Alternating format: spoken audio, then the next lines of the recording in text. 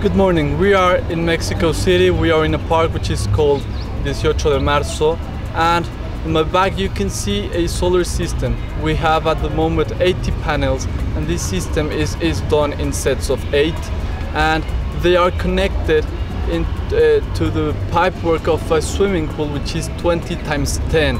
This swimming pool is being used by kids and people from the city to do exercise and to have classes, and the solar system is giving the energy required to keep the swimming pool in between 28 to 30 degrees, reducing almost 100% the use of auxiliary heating, reducing pollution and reducing gas consumption.